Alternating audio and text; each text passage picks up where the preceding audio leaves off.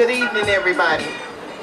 I may offend some people, but that is not my purpose. There are good people in all of these religions. All right. If you don't know, the Christians, they all have a word for the non-believers. One for the Christian is heretics. For the Jews is goyim, which means that you're an animal. And Islam has infidel, means a non-believer. A couple of weeks ago, in a situation with Islam, 300 girls were kidnapped. And he said, in the name of Allah. I'm saying to you that all of these religions are connected. And they bind us, and they have sent the world into a craze. And these writings are more or less like subliminal writings. We had libraries in Africa. We had over 700 books that the library was burnt down, and they took all the books.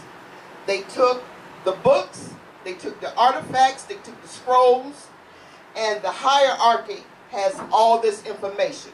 And they give us one book to read for ourselves. Now, the Most High gave us a lot of wisdom. And for us to spend all of our lives in one book and not to seek any other knowledge, that's kind of crazy. And I want to talk about how some of these religions treat their women.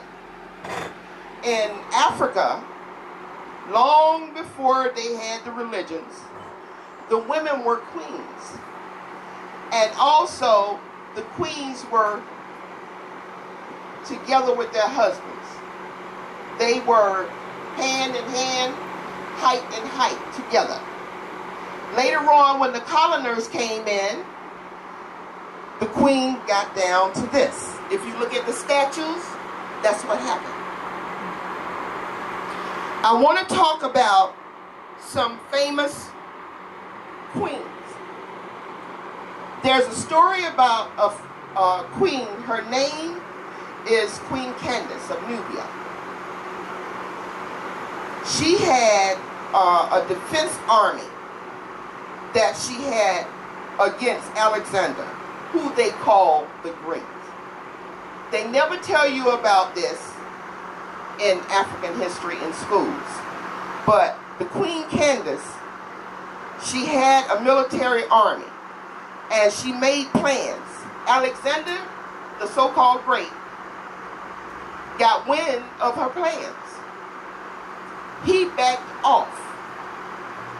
He did not want to participate in fighting her. And they never told you about her. So I consider him as a wimp. I don't consider him as great. And I also want to tell you about some books you can start on your own. There's a book called Infidel by Anya Harissa, and they tried to murder her because she wrote this book.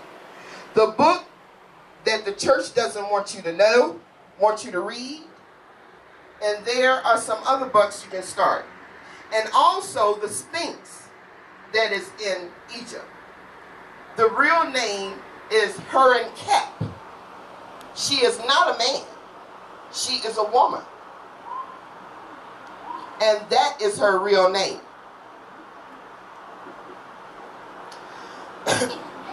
And I have to say, Herodias, he was a white historian that went into Africa. And he saw how the women were treated in Africa. And the women would go and trade, and the men would stay to mind the tribe.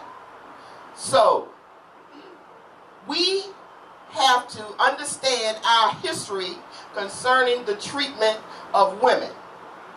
There were women, they were slaves. They were equal to a man.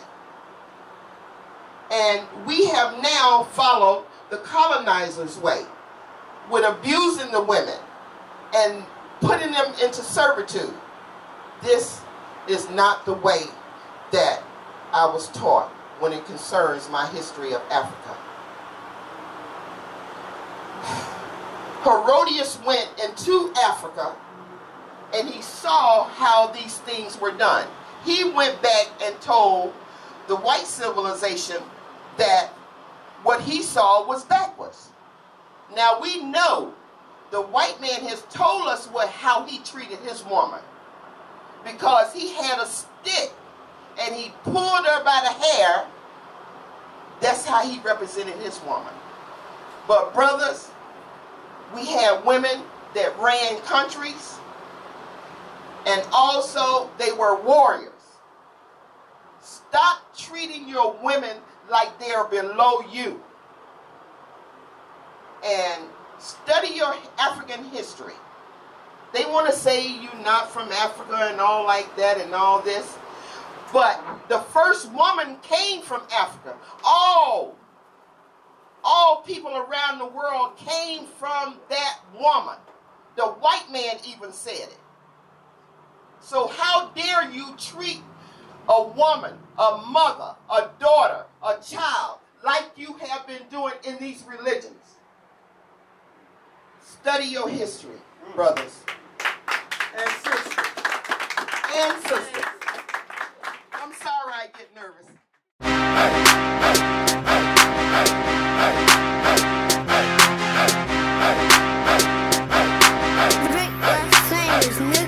Right off the Barnary sub-stop, Philadelphia, PA. Shot so loud you would think it was a club spot. African Americans, although we all over the web, we the hood librarians. We ship to prisons too. We reach out and deliver to those that's bitten too, but it's more than a bookstore. You want it, we got it. Mixtapes, DVDs, and culture products. Black and Nobel got our hands in a lot of projects. We welcome all to come build. The energy is positive. And remember, other teams is awake and conscious. Come through and experience this place of knowledge. They say they'll put it in a book if they wanna hide it from us, but we got them books so you can buy it from us. Something to read while you on a train or riding the bus. Get your read on, food for thought, get your eat on. Black and Nobel, I buy my books at Black and Nobel. Black and Nobel, I buy my books at Black and Nobel. Black and Nobel, I buy my books at Black and Nobel.